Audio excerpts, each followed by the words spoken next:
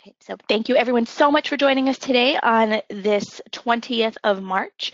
My name is Dr. Brianna Young. I'm one of the global product managers for Otometrics, division of Natus, and I'm here to help moderate a webinar for you today titled Current Tinnitus Theories and Management Techniques, part 1 of 2. So the sneak peek on that is that we will have a part 2 follow-up to this webinar, I believe in September. So please stay tuned for more information on that. Keep checking back on our website and when that specific date, when this part 2 of this webinar will be presented.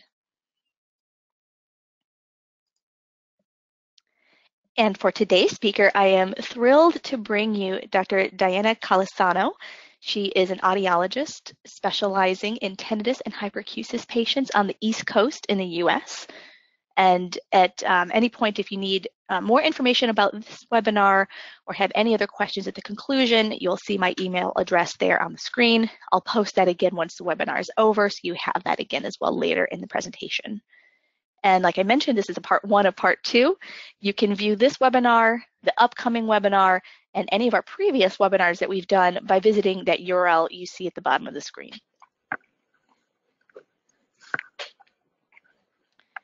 A couple of tips and tricks. You guys are muted right now to reduce background noise. We understand you guys are taking time out of your busy clinic schedules to be with us today. So if you have any questions during the session, there is a questions box that you should see on your webinar menu bar. Feel free to type in those questions to me. You can change the settings on that. So if you would like that to go directly to me and not to the entire group, you can do that via the drop-down menu. I will gather all of the questions, compile them, and then towards the end of the webinar, then we'll have some time to go over that. If you have any technical difficulties or need assistance during this webinar, please message me directly again via that chat feature by selecting moderators, or I think you can actually select me directly, Brianna Young. So with that, a little bit more about Dr. Calisano since we've taken care of the housekeeping. Dr. Calisano earned her doctorate of audiology from Northwestern University in 2014, and after graduation, accepted her first professional position at the Hearing and Tinnitus Center where she currently is today. So she has spent her entire career working with tinnitus and hyperacusis patients, as well as, of course, patients with hearing loss and misophonia as well. She has her Certificate of Clinical Competence in Audiology, so her Cs from the ASHA, the American Speech Language and Hearing Association. She's also a fellow of the American Academy of Audiology, and as well as a membership in the American Tinnitus Association, or ATA. And she's also notably been trained professionally by Dr. Joshabroff in 2016 in tinnitus retraining therapy. So with that, Dr. Calisano, I will go ahead and turn the screen over to you. So thank you, and thank you once again for joining us and making this presentation for us today. All right, well, good morning, everyone. Thank you for joining us. Brianna, thank you for that lovely introduction. This is something that is very near and dear to my heart. As Brianna mentioned, I have, since graduation, have been working closely with tinnitus patients, as well as patients with hyperacusis and misophonia. And it is something that I have continued to be passionate about. I think it's a very underserved demographic in audiology, and my hope for today is for you to learn more about how to work with these patients, or if you have tinnitus yourself, you learn more about the onset of tinnitus, what causes tinnitus, certain things that can be done to manage tinnitus. One of the recurring themes, which we'll talk about, is the lack of or nothing can be done. And my goal for today is to just really emphasize that there are many things that can be done to help patients with tinnitus. So very briefly again, I'm Dr. Diana Calisano. I graduated in 2014 with my doctorate in audiology from Northwestern University. I started almost immediately after graduation at the Hearing and Tinnitus Center. For a very brief period of time, I worked at a large hospital setting in New York City, and I have since taken on ownership of the practice in Long Island. So I am here full-time now. Our objectives for today include identifying some common theories or causes of tinnitus onset. So what makes it noticeable? I'd like to discuss some of the effects of tinnitus and how as clinicians we can better serve and assess our patients' tinnitus needs. Or if you are a patient with tinnitus, hopefully you can gain some knowledge as to how you can use your healthcare professional team to really gauge and get the answers that you need. I'd also like to review some current management techniques, and then we will summarize everything that we've spoken about. So what exactly is tinnitus? Tinnitus has been defined as the perception of noise in the absence of external sound. The perception of noise being either in the head or at the level of the ears. But the idea is there is no other external stimulation, but somebody is still perceiving a noise. Now, tinnitus, when my tinnitus patients come to me, I truly have heard it all. I've heard them describe it as a buzzing, a hissing, a clicking sound. I've heard patients describe their tinnitus to be the sound of a Morse code or cicadas. So it manifests differently in each patient. There really is no rhyme or reason as to why for one person it may sound like a buzzing, the next person it may sound like a high-pitched ringing. But the take home here is that it really does manifest in many different ways. It can be chronic, it can be intermittent, it can fluctuate in volume. There may be some impact of environmental factors, including changes in barometric pressure, stress levels, different medications. So everybody, the same way that we say hearing loss is unique to the patient, tinnitus is unique to the patient as well. And for purposes of this webinar, we're going to be talking about non-pulsatile tinnitus. So pulsatile tinnitus really is a different type of tinnitus, but for this all intensive purposes, we'll be talking about subjective non-pulsatile tinnitus. There are on average, about 30 to 50 million Americans that report some degree of tinnitus. Really, what's interesting about tinnitus is while there are many people who acknowledge they have some degree of tinnitus, only about 20% of that population reports some emotional distress to tinnitus. So there becomes the question of, well, what other system in our brain is at play that makes the tinnitus bothersome, distressing, or emotionally impactful?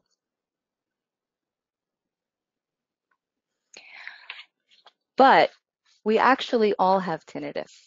So back in 1953, Dr. Heller and Dr. Bergman did a study, and these two scientists wanted to postulate that only people with hearing loss had tinnitus, not people without hearing loss. So what they did is they placed 80 college-aged, normally hearing students in an anechoic chamber for about 5 minutes or less. And when those students came out, 93% of them reported a buzzing, a hissing, a clicking sound in their ears while they were in the anechoic chamber.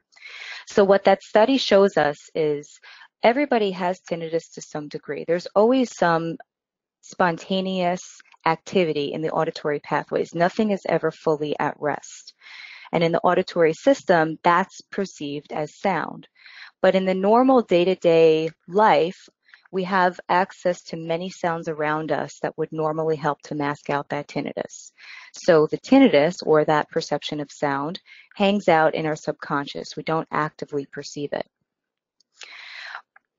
But when our hearing changes, or when there's been any type of disruption in the auditory pathways, that tinnitus, that perception of sound, can become more and more noticeable.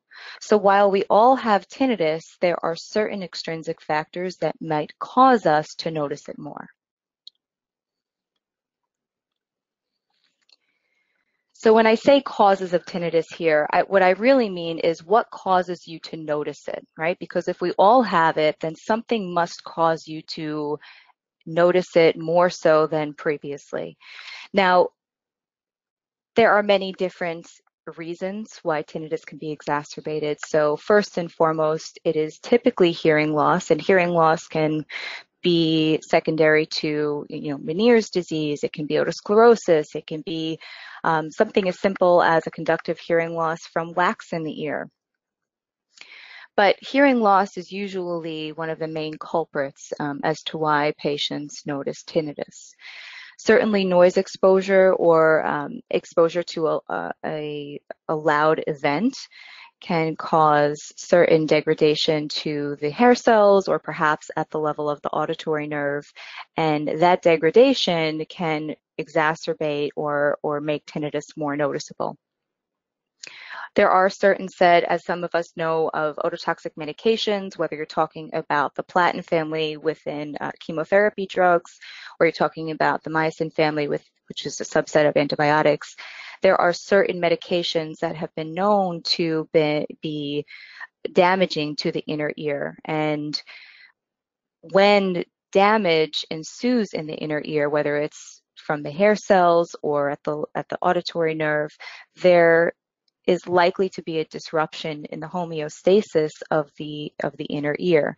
And so those inhibitory and excitatory functions that typically work against one another can actually cause an uptick in the tinnitus. In addition to that, traumatic brain injury, concussions, if you're talking about any head trauma, temporomandibular joint issues, or as many of us know as TMJ, that can also make tinnitus more noticeable. There are certain neurological conditions like MS, fibromyalgia that have been linked to tinnitus as well. So there are many reasons as to why a patient may notice their tinnitus. It's not exclusive to just hearing loss. One of the other, or two of the other conditions that I did not mention here, tinnitus has been correlated to diabetes and cardiovascular disease, but primarily because those two conditions have been highly correlated with hearing loss. The impact of tinnitus is so unique to the patient. I cannot stress that enough. I have patients who walk in my doors who say, I don't really notice my tinnitus until you ask me about it. And I've had patients who have had to go out on disability because they are so deeply bothered by their tinnitus. Now, many patients will say it's an annoyance, it's irritating, perhaps it disrupts their concentration or disrupts their motivational level. If they're sitting at work and they're in a meeting and all of a sudden they hear this high-pitched tone, it can be very distracting. Sleep disturbance is one of the primary reasons, however, that tinnitus patients become more and more distressed by this condition. I say we joke all the time, we say sleep is a shrine. And if you're not sleeping well, forget about trying to get through the rest of the day. So if we do our best work when we sleep, that's when the brain heals. That's when the brain forms new neural connections and really solidifies those connections. And if you're not sleeping well, you're more likely to be irritable, to be anxious, to be fatigued the next day. So I really try to target and kind of probe how my tinnitus patients are sleeping or if they're having trouble sleeping. And that's usually one of the first steps that I try to address for these patients. Because like I said, if you're not sleeping well, then trying to create a new experience or trying to help these patients heal becomes much more difficult.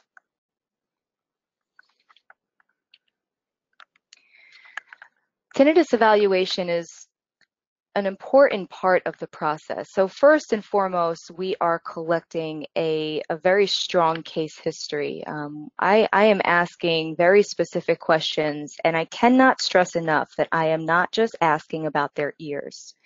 As I said to you before, there are many other medical conditions that have been correlated with tinnitus. So nothing operates in isolation in the human body.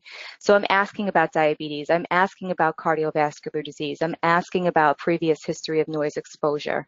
I'm asking about all of these things because I need to get a good understanding of where this patient is as they present to me that specific day. I need to know if they have any history of hearing loss in the family.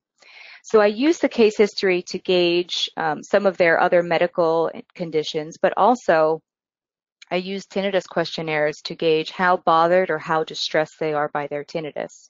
So whether it's the TFI, which we use pretty frequently here, tinnitus handicap inventory. Sorry, that was the TFI, meaning the tinnitus functional index. And so ideally, I need to use those questionnaires to gauge, is this patient very distressed? Are they very bothered? Do I need to send them on to other professionals that is not inside the scope of my practice? Who else can I refer them to get them help? During the tinnitus evaluation, I'm always performing standard and high frequency audiometry. I'm also measuring their loudness discomfort levels, as well as TIMPs, DPOAEs if it's warranted, distortion product otoacoustic emissions. I'm really on the fence about acoustic reflexes because most of these patients present with either hyperacusis secondary to the tinnitus onset or just decreased loudness discomfort levels. And certainly I don't want any patient to feel uncomfortable. And then we go on to pitch matching, loudness matching, minimum masking levels, and residual inhibition.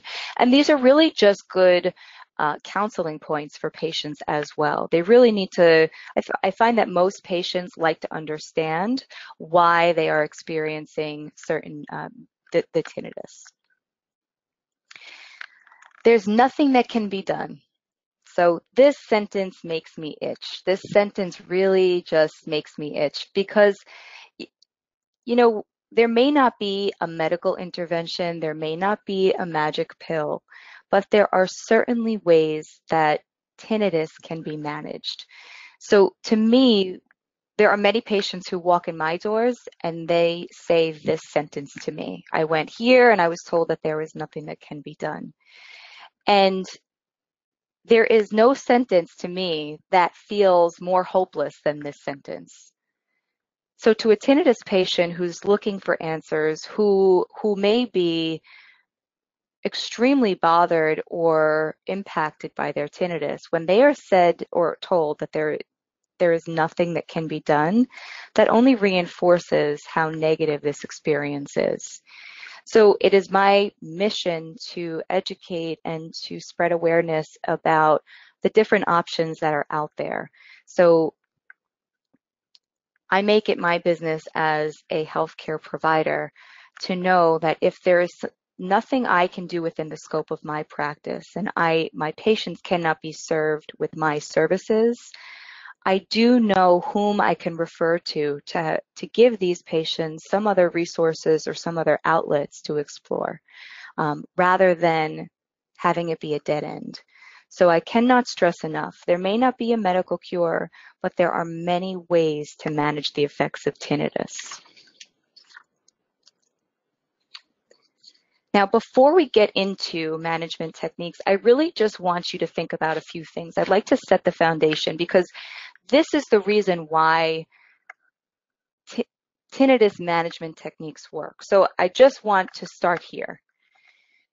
Think about every sound that you hear throughout the course of the day. There are many sounds that we hear, and many of those sounds do not reach our conscious level of awareness.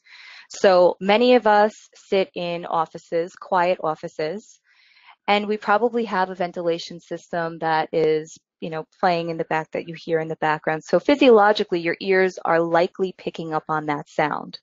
But because that sound is not important, your brain is not focused on that sound. So now the next day you walk into your office and your air conditioning system or your ventilation system is making a sputtering noise. Well, guess what? For most of us, our ears would go directly to that sound because it's new, it's foreign, and it's something that you probably have to react to. So every sound that we have, we perceive it and we evaluate it. Is it a threat? Is it not a threat? Do I have to pay attention to it or not? And we assign some level of importance to that sound. Now, another way to look at it is if you are a parent or if you've spent a lot of time around children over a longer period of time, you are probably in tune to what your child's hungry cry is versus their tired cry versus the I just want to get out of the crib cry. But to a stranger, that stranger may only say, that baby is crying. Because to the stranger, there's no level of importance to that cry, but to the mother or father or family member of that young child, they know exactly what that cry means. So everything that we perceive it in terms of its importance. Now, tinnitus, especially when it's new tinnitus, it typically is something that is new, it's foreign, and it's perceived as a threat. And because it's perceived as a threat, the brain hyperfocuses on it. Now, when it comes to tinnitus management techniques, most of the time, tinnitus patients will say, I hear my tinnitus in quiet. It sounds very loud and quiet in quiet situations. And that's true because sounds are always perceived in contrast to their background. So if you read through the tinnitus literature, they typically compare tinnitus to a candle in a dark room.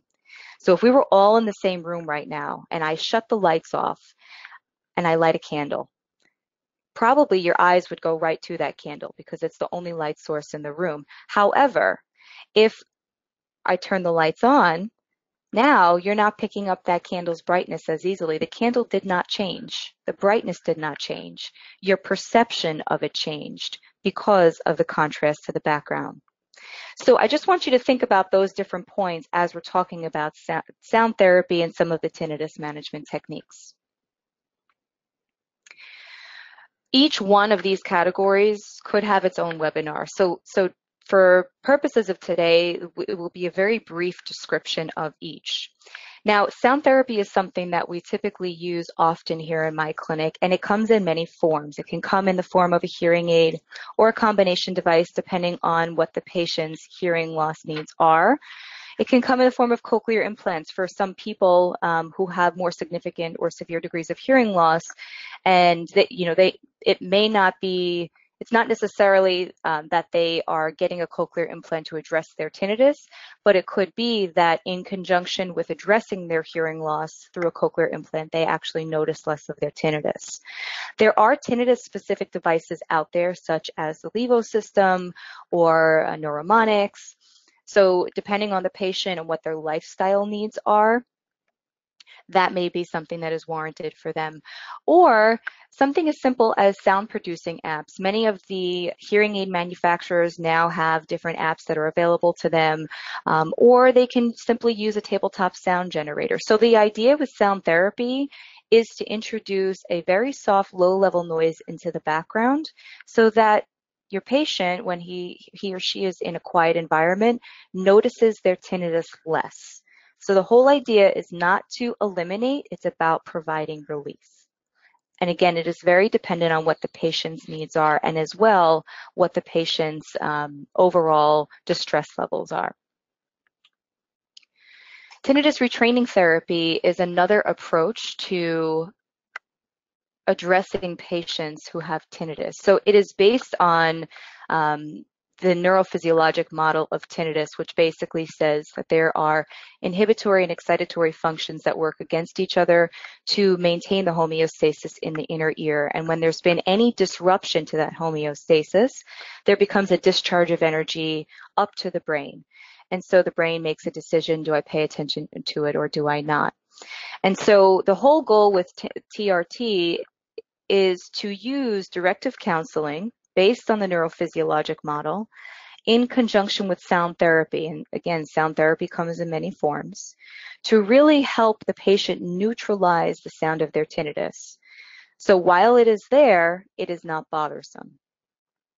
Most of the studies that look at the efficacy of TRT are based on a 12 to 18 month time frame. So we can really only say that it takes about 12 to 18 months before habituation is perceived or benefit is perceived. But certainly this is a viable approach for some patients. This is a very common model used in TRT. So really, again, it points out that the source of the tinnitus starts in the cochlea. The disruption or the discharge of energy ascends to the subcortical level of awareness where the brain makes a decision to pay attention to it. And if the brain makes a decision to pay attention to it, it may perceive it and evaluate it as something that is important or a threat. and it can become linked to the limbic system or the autonomic nervous system, which is responsible for your fight or flight. And that in turn may cause an exacerbation of the tinnitus because constant activation of those two systems puts the brain on high alert. And so there is a constant negative conditioned response feeding back into the tinnitus, making it more noticeable. The idea with tinnitus retraining therapy is to really peel back these layers to get the patient to a point where they notice their tinnitus, but it's not bothersome. As far as cognitive behavioral therapy goes, this is something that is typically used with patients who have chronic pain, but it has been recognized as a viable treatment for patients with tinnitus. So this is an approach that would be overseen by a psychologist or a trained mental health provider. And it is really designed to challenge the negative thoughts, ideas, behaviors, maladaptive beliefs that have formed around the tinnitus. So for some people, you know, there is kind of this constant chatter or worry that we have. And if those thoughts continue to manifest, even if those thoughts are not rooted in reality, it may cause the patient to worry more about their tinnitus or focus more on their tinnitus. So this is really an approach that is designed to challenge those thoughts and ideas.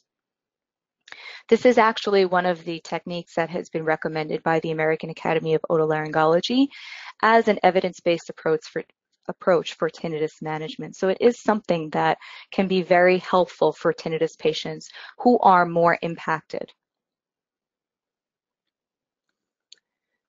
There are a variety of experimental options, and I emphasize experimental because it really is not a whole lot of evidence in the literature to support that these options do work.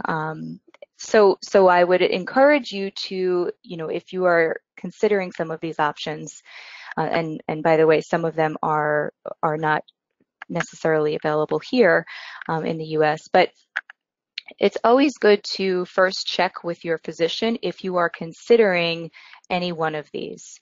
So biofeedback really is a practice that is used for helping a patient to identify when psychological stressors are impacting them or causing a physiologic change in the body. So by viewing their body's response on a screen in front of them, they have a visual representation of how their body is reacting to certain stressors in the environment. And as a result, it may help them to manage their tinnitus more efficiently because we know that stress can cause an uptick in the sound of tinnitus. Transcranial magnetic stimulation is a practice or more of a research-based practice at this point in time that uses electromagnetic pulses via a coil that is typically placed near the scalp. And it's used to really modulate some of the neuronal activity in the brain. So the idea is that as you faster, there are different pulse rates that are used, but faster pulse rates are thought to increase neural activity, and slower pulse rates, of course, to reduce neural activity. So the idea would be to kind of reduce some of the overactivity in the brain. Craniosacral therapy, oh, excuse me, I skipped acupuncture there. Acupuncture, again, is not something that has been used to directly or has been directly correlated with the reduction in tinnitus, but the line of thinking is if you have increased pressure in the head, the neck, any tension in the jaw, that acupuncture can be used to release some of those trigger points or reduce some of that stress. And in turn, because the body is more relaxed, the patient may notice less of their tinnitus. Craniosacral therapy is something that or an approach that I'm questioned on fairly often, more so recently.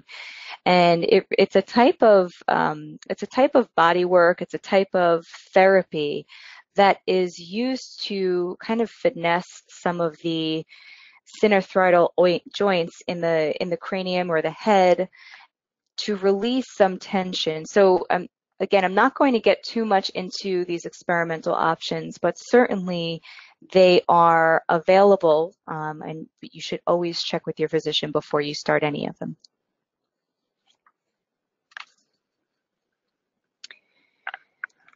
So if this is you,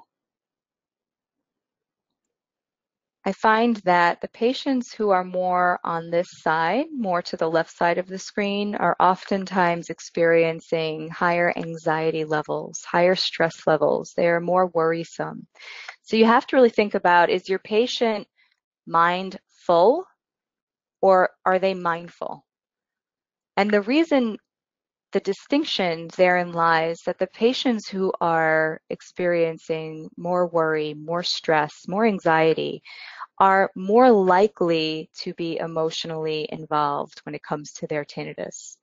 So, and it's not to say that it's not a one-size-fits-all approach, but certainly the more mindful you are, the more present you can be, it oftentimes helps to calm the limbic system, calm the nervous system.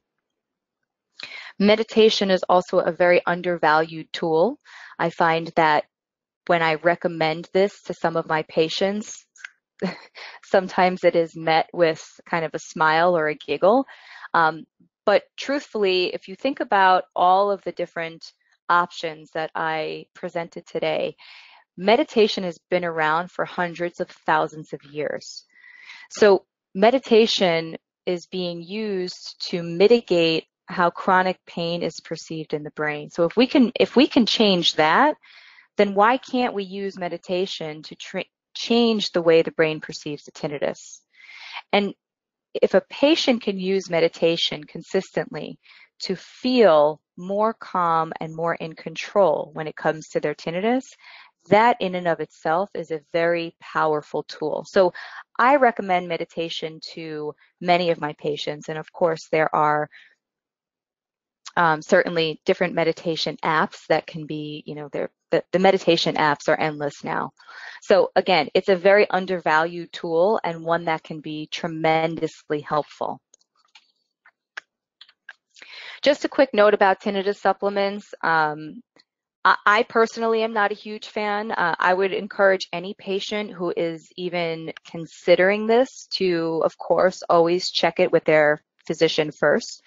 You always want to make sure that there are no medical contraindications if you're going to be starting a new supplement. But I can say this, that there's really no evidence in the literature beyond a 50% success rate to demonstrate that these supplements work.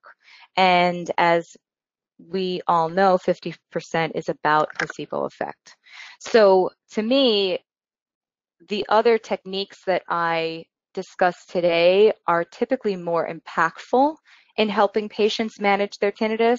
If a patient wants to try a supplement and they are really pushing for it, then I say to them, by all means, but certainly check it with your physician first.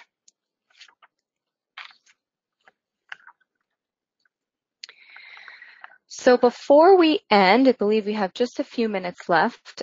Before we end, I do just want to highlight two recent research efforts that have gained more traction over the last few years in regards to addressing hearing loss and addressing tinnitus. So some of you may be familiar with the Frequency Therapeutics company, which is based in Boston. They were established in 2015 as a tech startup. They are using a proprietary combination of molecule drugs, basically. It's called progenitor cell activation. So the idea is they're using this approach to generate the molecules that are needed to regrow hair cells. Again, it's gained more traction over the last few years, and if they are, I believe, right now on pause in regards to recruiting for their clinical trials. But certainly if you are interested or you have a patient who is interested, I reached out to them recently myself on behalf of one of my patients. You can visit clinicaltrials.gov. So that is definitely one of the companies that we continue to track.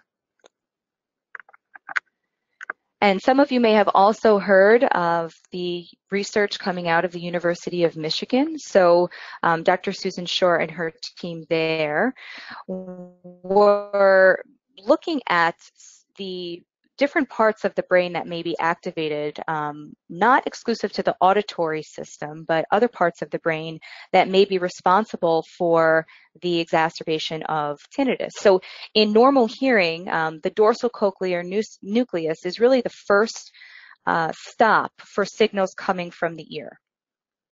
But there's a lot of multitasking that goes on in the dorsal cochlear nucleus. So it is believed to be that there is, in a patient who has been exposed to loud doses of noise, there is overactivity in some of the somatosensory nerves after that noise exposure.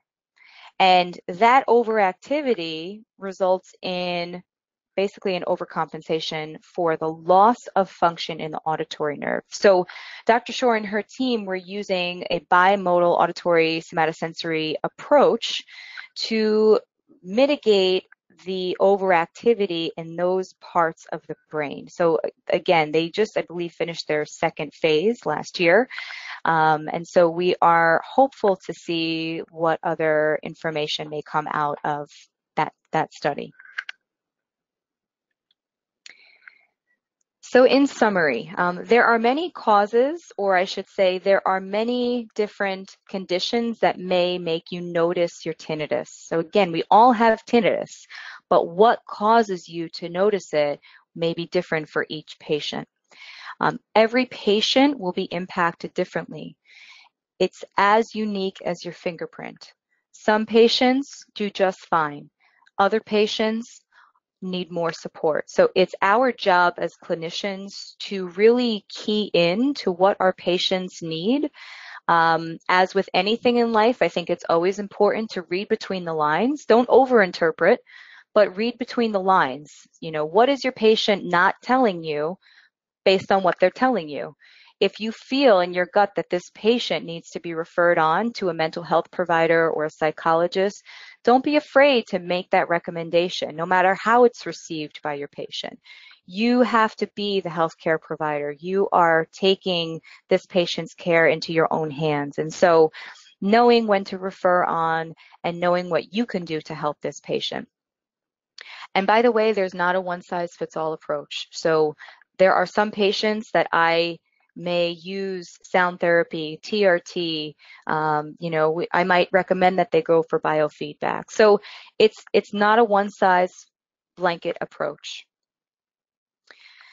If you take home one thing today, please take home that although there may not be a cure, there are certainly ways to help our patients manage their tinnitus. So that I cannot stress enough. And there are certainly current research efforts that give us hope in finding a cure for tinnitus and/or hearing loss. So I'd like to thank you for your time today. This is my information here. I have an office in Long Island, but I can also be reached by email. You can visit my website.